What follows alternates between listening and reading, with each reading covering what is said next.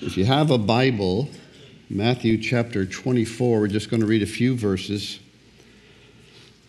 beginning with verse 36. But of that day and hour, no one knows, not even the angels of heaven, but my Father only. But as the days of Noah were, so also will be the coming of the Son of Man.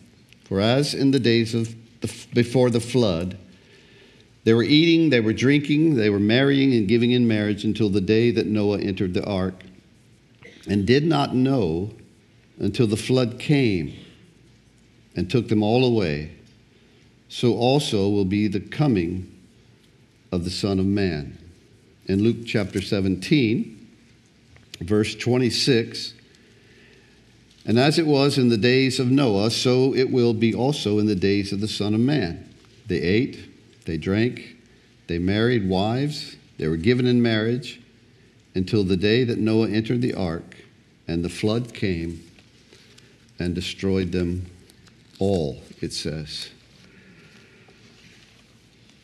I want to take you back, if I can, in your mind and in the scripture, to the garden before Noah, where the creation account describes everything.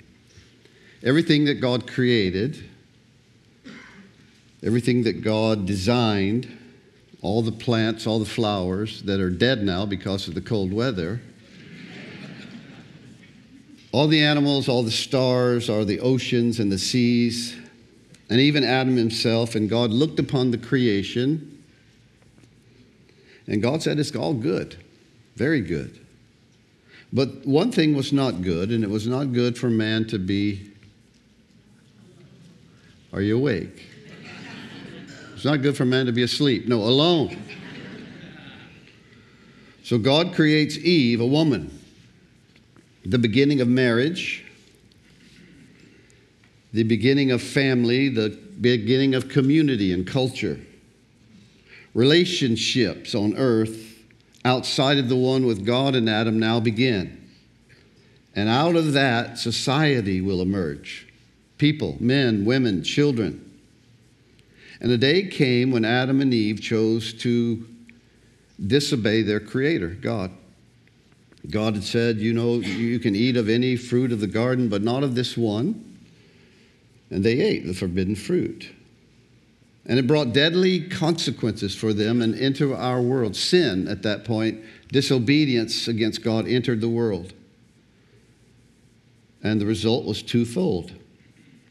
There was spiritual death, the beginning of physical death, separation between man and God. They're cast out of the Garden of Eden, forced out. The relationship with God and Adam was no longer the same.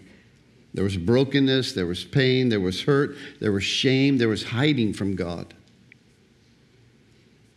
So not only did that occur, but also a change in relationship between Adam and Eve. Eve was blamed by Adam. Eve blamed the serpent. There was suddenly awareness and understanding of nakedness and shame. Tension arose between the very first married couple.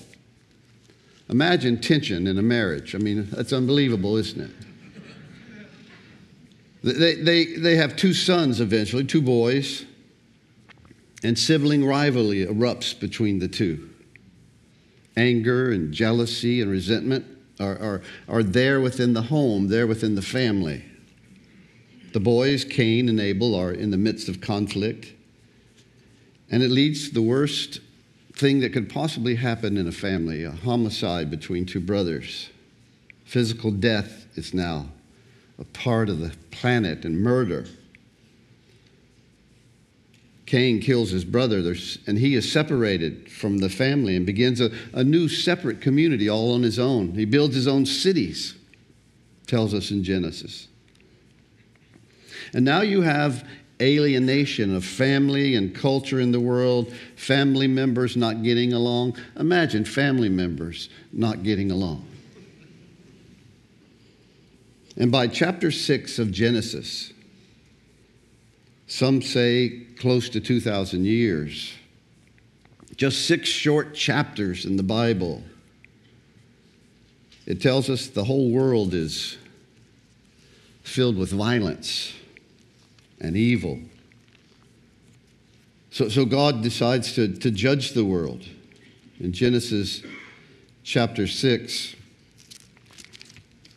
listen to what it says. Imagine just 6 chapters into the Bible after creation, when everything was good, and God looked upon it and saw it and was pleased with it and created this wonderful Adam and Eve together.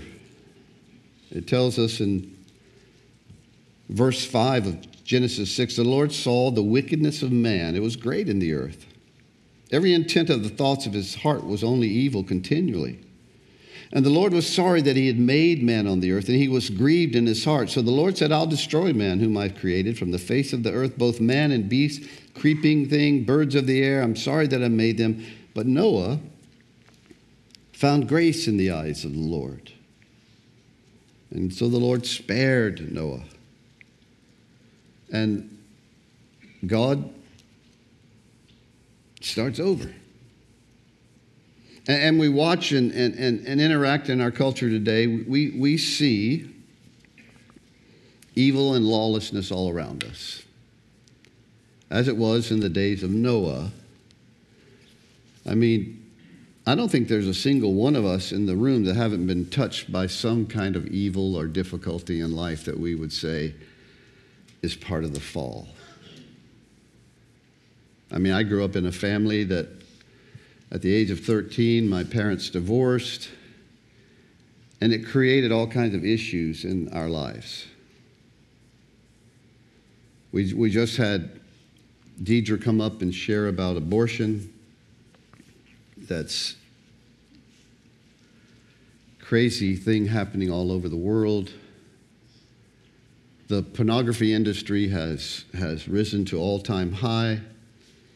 You and I turn on our news every day and not surprised when there's some kind of mass shooting or stabbing. There's this crazy runaway fentanyl opioid addiction thing happening.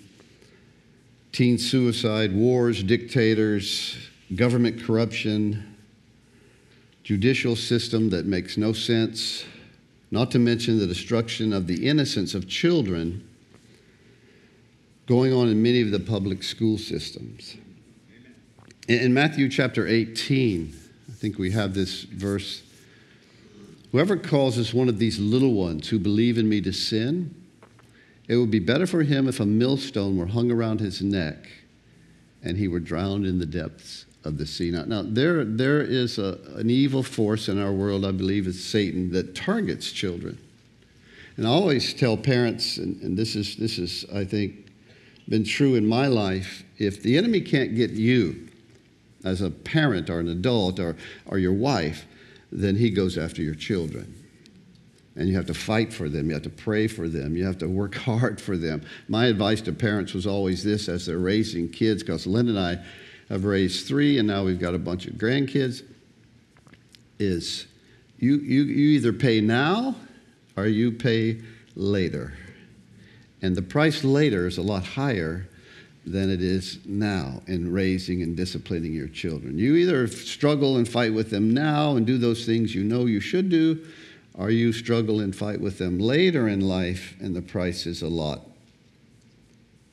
higher. It'd be better, it says, if one if a millstone were hung around his neck, if he causes one of these little ones who believes in me to sin. I don't know if you've ever seen a millstone. I was going to throw a picture of one up here.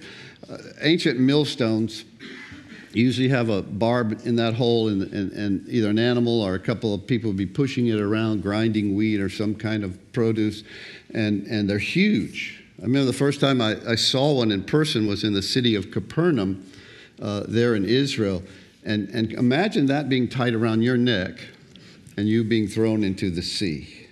Jews were afraid of the ocean and the sea as it was, but this would be like your worst nightmare. Okay, here we go. You've destroyed a little child, a little one, and now you're going to be thrown into the sea with a millstone tied around your neck.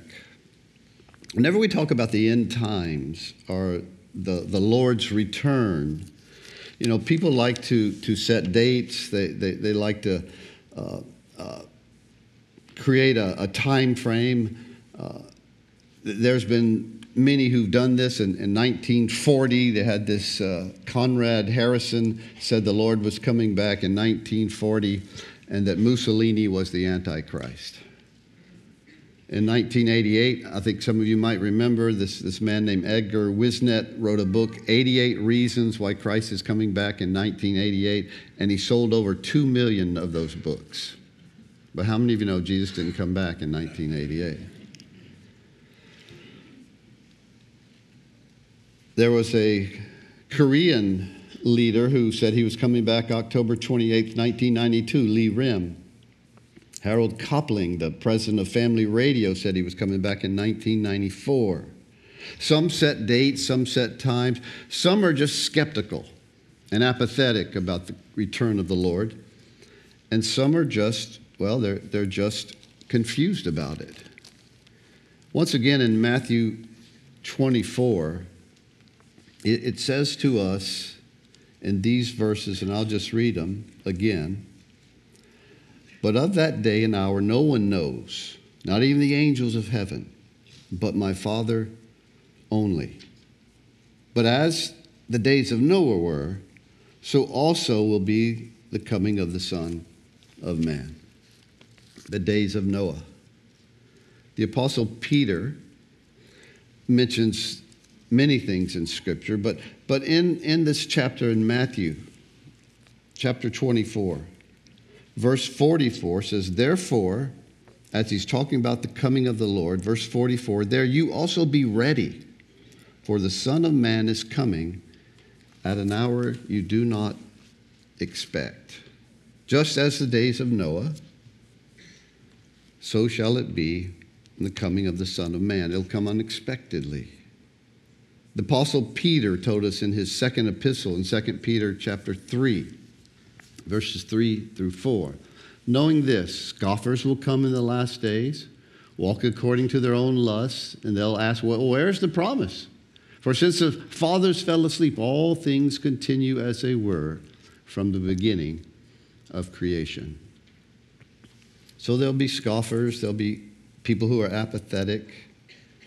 We live in a time when people are looking at signs of the end, but not necessarily the signs of the end of Jesus coming back. There's all kinds of things happening in our world, and people are saying things about, are we nearing the end? They see the wrath of, quote, Mother Earth, climate change, or the wrath of the mighty dollar, the collapse of economy as the end of time, or global war, as we look at China and Russia. Or some are afraid of the sort of the cosmic wrath. An asteroid or comet might strike the earth and wipe out our planet. Some people sense some kind of impending disaster. But with that fear is not a sense of reverence or of God or the return of Christ. Most people would scoff or make fun if you believe in Christ, especially if you tell them about a flood or Jesus returning to the earth.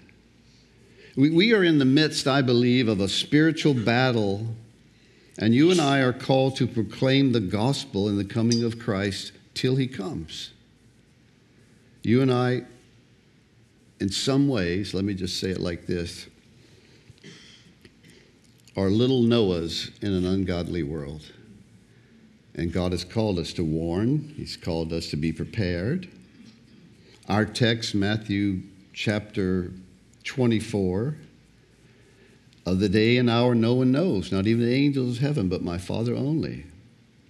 And as it was in the days of Noah, godless attitudes, hatred, violence, moral craziness. In Genesis chapter 6, verse 5, it says, then the Lord saw that the wickedness of the man was great in the earth, and that every intent and thoughts of his heart was only evil continually. Some say the flood was a fairy tale. Well, Christ said it was real. The Old Testament and the New Testament speak of the flood and Noah. The flood came suddenly, and people had ignored the invitation of safety in the ark. The days of Noah, one characteristic in Scripture, I believe, is the population growth had gotten so large. Now, nothing wrong with population. The Scripture, from the beginning, God said, be fruitful and multiply, fill the earth. An increase of population, however, brings increase in all kinds of issues. You know this, I know this. More people, more issues. We have 14 grandkids. More people, more issues. I mean, just look at Highway 98. More people, more issues. In 1972, the world population was 3.8 billion. Today, the population is 8 billion. Now, that's a huge jump. Scientists say, and I don't know how true this might be, but scientists say sustainable resources for food, water, habitation, environment would be maxed out at 9 to 10 billion. And we're at 8 billion.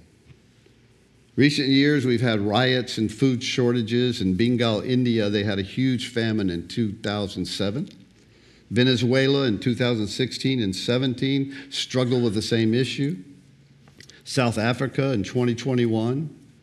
And recently in our own country during the COVID pandemic. Anyone remember the hoarding and the buying panic that went on when people thought, oh no, resources are slowing down? I know friends who live in large cities like San Diego, New York, Seattle, who bought all this excess food, generators, and stored them because the cities that they lived in were so large that the moment this possibility of not being able to get food and resources was mentioned because of the pandemic, the shelves in their Costco's and their local grocery stores were depleted almost immediately. You remember what it was like here. Imagine what it's like living in San Diego or New York where you've got masses and masses of people. A good friend of mine, he was storing food in his basement in San Diego. I said, what's with that? He goes, hey, as soon as anyone heard about this, I don't know if you've ever been to San Diego recently, he said Costco was out of almost everything.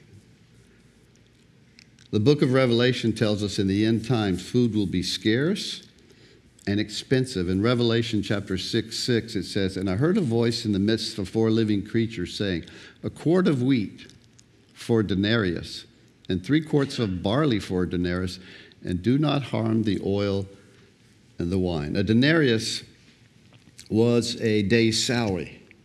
A quart of wheat is enough for a loaf of bread. So it says in the end times, you'll be paying a day's salary for a loaf of bread. I think the average hourly wage in the U.S. right now is anywhere from $20 to $25 an hour. If you're doing okay, that's $200 a day roundabout. So I'm paying $200 for a loaf of bread. In 1970, the loaf of bread was 25 cents. Has it gone up any since then? I walked through Publix just checking bread prices. Whole grain Publix bread, Nature's Own, is $4.75 a loaf, almost $5, 20 times the price of 1970. When my wife and I bought our first house, it was here in Gulf Breeze, and we bought it in 1982. We bought it in Tiger Point. We had it built, and it was $35,000. You say, how stinking old are you? The same house now goes anywhere from $275,000 to $300,000. Why? Well, population, scarcity of land. I mean, when Lynn and I first established a church here in '83 and we had our first house, you could drive all around this area where new subdivisions were being built. There was Tiger Point, there was Paradise Bay, there was all these different areas where you could build a house. How many of you know that's not true right now? You can't find a lot anywhere. It's a whole new world that we're living in. And this is just Little Gulf Breeze. Zoning issues, scarcity of land, cost of materials, labor costs, taxes, etc., etc. We live somewhat in times like Noah's where the population is growing, scientists believe, at an unsustainable rate. In Genesis chapter 4, take us back there, tells us in verse 16, Then Cain went out from the presence of the Lord and dwelt in the land of Nod of the east of Eden after he had killed his brother. Cain knew his wife, and she conceived and bore Enoch. And he built a city and called the name of the city after the name of his son, Enoch. It's a time of population growth, at the time of building cities back in Genesis chapter 5. It's a time when things are changing. To Enoch was born Irad, and Irad begot and on it goes. Lamech took for himself 2 wives, and Ada bore Jabal, and his brother's name was Jubal, and it goes on and on and on and on about the growth that was going on population-wise in the earth at that time. Verse 22 tells about Zillah. She also bore Tubal, Cain, an instructor of every craftsman in bronze and iron. So in that time, don't think that these are cavemen in Genesis. They're working with iron. They're working with bronze, with metal for building, and possibly the beginning of the science of metallurgy. Noah was given the task of building an ark. That takes a certain level of skill. I don't know if you've ever been out to the area of Cincinnati where they built an ark. It's huge. It's comparable in size to one of our ocean liners today. It's 450 feet long, 75 feet wide. And so that's an amazing feat of engineering to build something like that. Today, we also have a rapid increase of knowledge. Before 1900, human knowledge doubled every 100 years. By the end of World War II, knowledge doubled every 25 years. Today, experts believe that human knowledge doubles every 13 months, and because of artificial intelligence and the internet, it will soon double every 12 hours. You know, with artificial intelligence, now they can do so much more than they ever could do. They're even using it to detect skin cancer. And knowledge, for the most part, is good. I mean, bring it on, right? But without godly wisdom and a foundation of truth, it's a whole different story. And I would cite the COVID-19 pandemic as part of that issue. I don't know if you ever heard this term, gain of function. Gain of function. And many believe that's what was going on in China with this experiment on a bat. A gain of function is a term about research to alter the function of an organism that it enhances its ability to function at a higher level. It includes genetics, molecular altering, all types to create a more effective organism. But knowledge like that, without godly wisdom and boundaries, well, creates all kinds of greed and selfishness and pride, which always leads to deceit and conflict. And this is the social and spiritual context of Noah's day: population growth, men who are greedy, who are evil, and human wickedness brought about judgment in Noah's day. Now, do you think our society today would give off an aroma of evil at all? Through the media, through college campuses, through the entertainment industry, through government corruption. The culture we live in today, for the most part, ignores God's moral law and absolutes. They call them old-fashioned, outdated, not realistic, not true. Everywhere you look and hear violence and theft skyrocketing. And the government, which God established government to maintain order and protect the innocent and punish the guilty, now many times seems to do just the opposite. And you stand amazed. For at least 5 months in 2020, cities were burned, they were looted, police were ordered to stand down, and stores were shut down all over major cities because city officials refused to prosecute shoplifting and other street crimes. San Francisco, Seattle, New York, Los Angeles, many of the streets, even today, in those downtown areas, given over to crime and homelessness, and many of them are addicted to drugs, and crime and chaos abound. And the police have a crisis on their hands.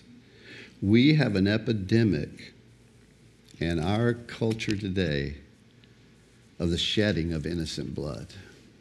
It's there. Hamas attacking innocent citizens of Israel October 7th with brutal, indiscriminate murders. My wife won't even watch that news. John, turn it off. Turn it off. I don't want to hear it. And we could talk about 2014, 2015 ISIS attack on Syria and Iraq was just as bad. The South Sudan and the ethnic cleansing there in 2013. Our own nation, as we heard earlier, the abortion struggle. 62% of Americans approve of legalized abortion, and 1 in 5 pregnancies today in America end in abortion. 1 in 5. Biblical ethics and morality in America is rapidly disappearing. Churches with doctrinal stances adjust to culture and lifestyles, not the Scripture. And if I ever, and this has happened to me over and over again, if I venture into passages of Scripture that in any way condemn homosexuality, there's always someone who gets up and walks out. We live in a time when churches don't believe in the inerrancy of the Bible, where churches don't believe in the virgin birth or the resurrection or Satan as a real enemy or the second coming of Christ. Churches who no longer see or give any response to sexual sin or immorality. Believers who are involved in sex outside of marriage justify it with some kind of self-serving image of a grandpa loving God who just wants me to be happy. We need to be Noah's warning. In 2 Timothy chapter 4, verse 3, for the time will come when they will not endure sound doctrine, but according to their own desires, because they have itching ears, they will heap up for themselves teachers, and they will turn their ears away from the truth and be turned aside to fables. Our media and school systems are robbing our children of their innocence and seem everything today, listen, centers around race, gender, identity, inclusive, tolerant indoctrination. It's a crazy runaway train. Isn't this an encouraging message today?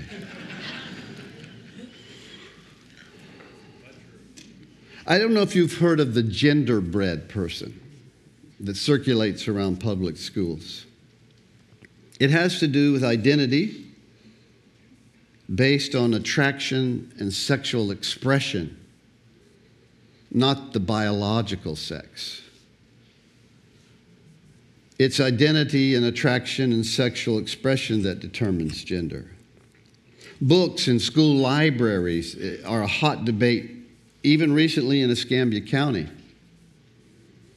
I don't know there's an ongoing right now battle. I think it's ongoing. I saw it in the news recently about schools in Escambia County, about a book called All Boys Aren't Blue. I don't know if you heard about this or saw this.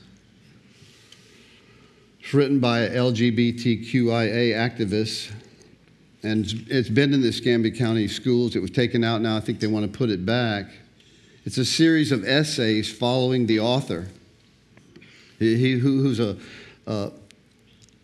calls himself that he grew up as a queer black man in Plainfield, New Jersey, in a very abusive family, and the book's very descriptive about his sexual encounters and the difficulties we have. We have these programs, these groups in public schools now called CSE, Comprehensive Sex Education, and SEL, Social Emotional Learning. One book in the CSE promotes a book called It's Perfectly Normal, and the things within the book which promote sexual lifestyles, which I would say, and the scripture would say, are not perfectly normal. So if you have children in the school system, may I just encourage you to go to the board meetings, go to the parents' meetings, as it was in the days of Noah. We're there. In 2016, I was walking through some of the buildings, and the Lord just spoke to me. I'd never, ever wanted to start a school. We have enough problems with people as it is. But I was walking through those buildings over there, and the Lord said, John, look at all this space you have here. You could have a school. This is before COVID and all that began to happen. And I said, well, Lord, I don't want to run a school. Then you're dealing with parents and their children and grandparents. And, those issues, Lord, are so much different. And the Lord said, yeah, but look at all these empty rooms all week long just sitting here. So 2016, we started a preschool. And now at 2024, we've got 3 modulars sitting out there. The school's overcrowded. I don't even know how many teachers we have and teachers' aides we have. And the schools just, they changed some laws. And I got a call from one of the senators that's a friend of mine, Doug Broxson. He said, hey, do you know what's going on, with the ad valorem tax? They're going to release it next, and you guys are going to be able to have kids come to your school and da-da-da-da-da. And now we've got this school, and thank God for it. It's a great school. Kids are flooding into it. They're learning the Bible. They're quoting Scripture. They're giving a biblical worldview, and we've got just this waiting list. And here's how we established the school. The school was to be not a separate entity from the church, but that it would be just like any other ministry of the church. It'd be like our women's ministry, our children's ministry, our adult ministry. It's a ministry to the families and the children that God brings to the school. And about, I think it was a month or 2 ago, Pastor Neil and I met with an engineering group. We met with an architect, and we talked about we'd like to build a school because we just don't have room anymore. I mean, they meet in here for now for special things, for events, and it's an amazing amount of work to maintain. We have to have janitors who clean that place every day, every night. And then there's events. And does this sound like I'm griping and complaining? No, it's a wonderful thing. But here's the thing. So, okay, we need to build a building. We need a larger facility for all these kids and a playground and all this kind of stuff. So I call up the bank. I go, hey, I think we're going to need to borrow some money to build this building. He goes, well, send us your financial reports. So send my financial reports. We have a guy in the church who's a banker, and he called me back. He goes, well, John, you guys are doing okay, but you know what? You spend every penny that you bring in. I go, I know.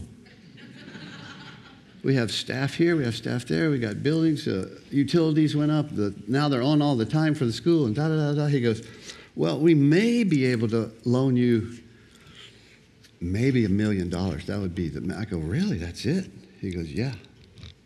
So he said, John, why are you saying this? We need some money.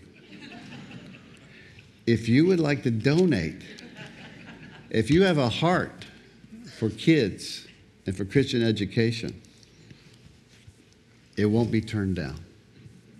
That's all I got to say. It says that in the days of Noah, they were eating, drinking, marrying, going on with regular life. Nothing wrong with that at all, eating, drinking, and marrying. It implies that life was going on as normal to them. And I would say this, that eating and drinking is an obsession in our culture today. And marriage today, unfortunately, is anything you want it to be. 2 people, any gender, 3 people, probably almost divine, beyond Noah's culture. We have redefined it. In 2 Peter chapter 2, it says, and did not spare the ancient world, but saved Noah, one of 8 people, a preacher of righteousness, bringing in the flood on the world of the ungodly, and turning the cities of Sodom and Gomorrah into ashes, condemned them to destruction, making them an example to those afterward would live ungodly, and delivered righteous Lot, who was oppressed by the filthy conduct of the wicked. For the righteous man dwelling among them tormented his righteous soul from day to day, seeing and hearing their lawless deeds. The Lord knows how to deliver the godly out of temptations and to reserve the unjust under punishment for the day of judgment. You and I are called to be Noahs in our culture. Listen, prepared, telling others, lovingly warning that Jesus came to love, to forgive, and to save. And I believe he'll come again. Personally, as a believer, you and I have a call on our lives to be obedient, to be a witness, to be salt, to be light, to take as many people as you and I can to heaven with us. But also at the same time, to save them from the impact of sin today. We talked about, and we did a simple little 3-part series. Neil started off talking about the call on our lives individually to be saved and to do good works. Last week, he looked a little bit at the end-time prophecy and how Israel is a filter to process or watch the news. And today, I just wanted to share a little bit about that we live in a time like the times of Noah, and that the coming of the Lord is soon. We look at, population. We look at the scenario that's going on in our culture of evil. We look at all the different things that are happening around us. And my response to it is for you and I, that we have a responsibility to warn. My wife and my daughter kicked off this read through the Bible, and it's a wonderful thing. Tons of women signed up to read through the Bible, and my wife's been hassling me. John, why don't you read through the Bible with me?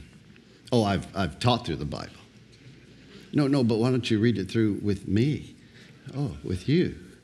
So she made me sit down and watch all these Tara Lee Cobble or something like that videos. And the one thing I like about the approach that the women are taking is, as they're reading through the Bible chronologically, they're not looking for anything else really other than who is God and how do I relate to him.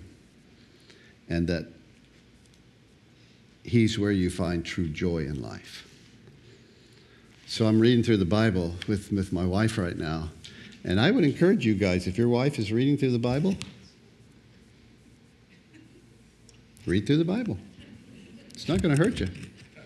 In fact, it will draw you back into an intimate relationship with Jesus Christ that everyone needs. Amen? You need it. I need it. Because here's the deal.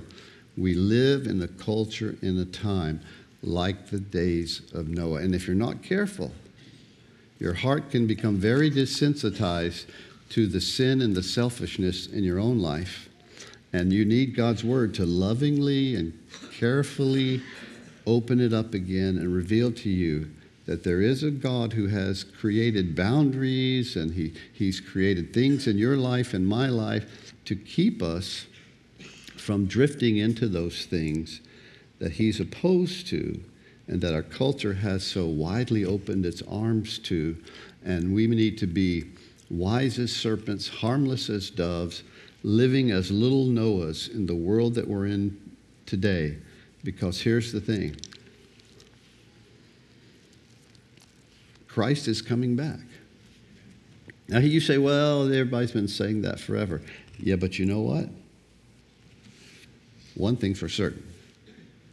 We're closer than we've ever been before. Amen. And we live in a culture that's more wicked than it's ever been before. And to that I can only say, even so, come, Lord Jesus.